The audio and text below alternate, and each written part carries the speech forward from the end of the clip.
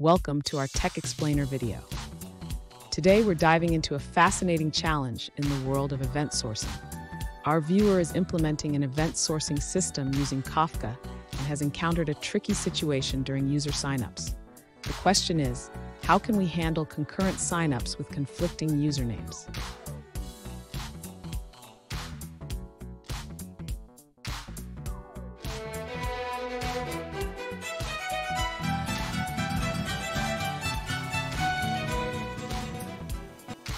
Welcome back to another technical video. Today, we're going through your question, answering it, and hopefully finding that solution you need.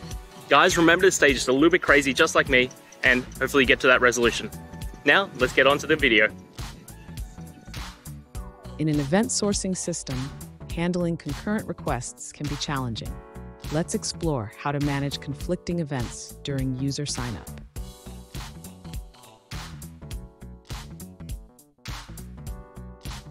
When two users attempt to sign up with the same username simultaneously, both requests may pass validation before either is persisted. This leads to a uniqueness constraint violation.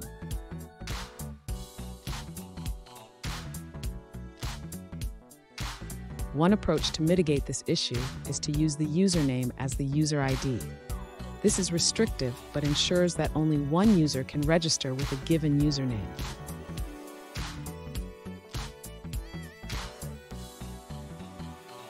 Another solution is to partition your Kafka topic by username. This way, all events for a specific username are processed sequentially, preventing concurrent conflicts.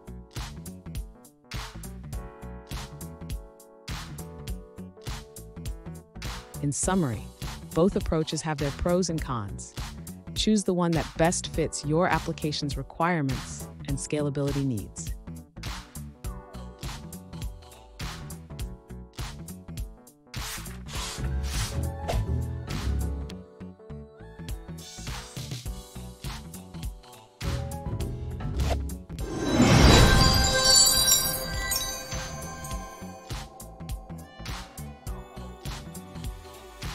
Let's now look at a user-suggested answer.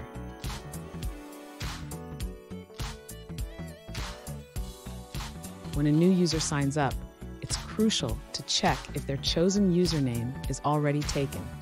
This involves sending a new user event to Kafka, which is then processed by another controller to save it in a database.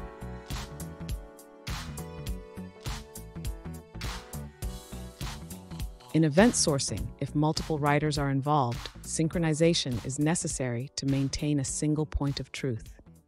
Optimistic concurrency is often used, where the original state is reserved before making changes.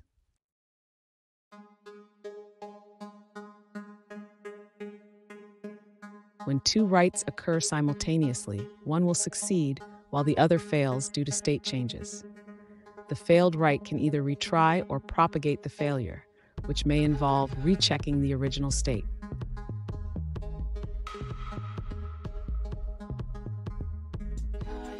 To simplify the process, using a single writer per stream can eliminate ambiguity.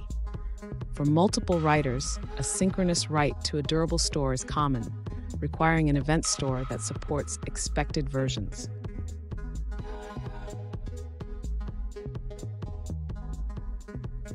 Ultimately, to ensure uniqueness or enforce invariance, all parties must agree on a single authority.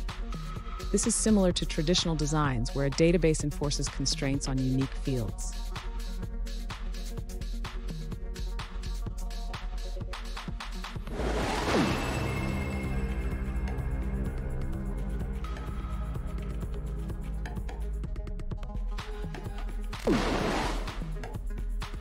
Let's now look at another user-suggested answer.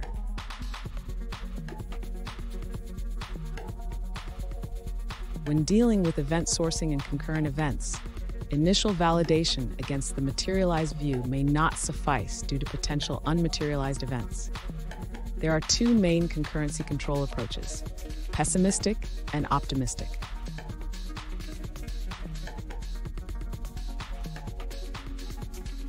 In the pessimistic approach, you lock relevant resources before publishing an event. This prevents other services from publishing on those resources until the current state is confirmed.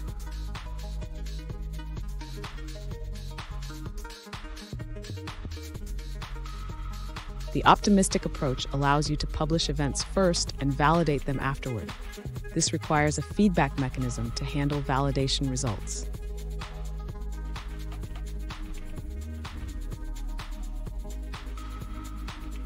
Martin Kleppmann suggests a two-step solution involving claims and registrations. First, publish a claim, then write to the database, and finally publish the result.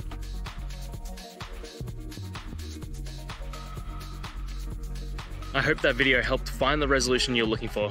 If it did, guys, I'd appreciate it if you could hit subscribe.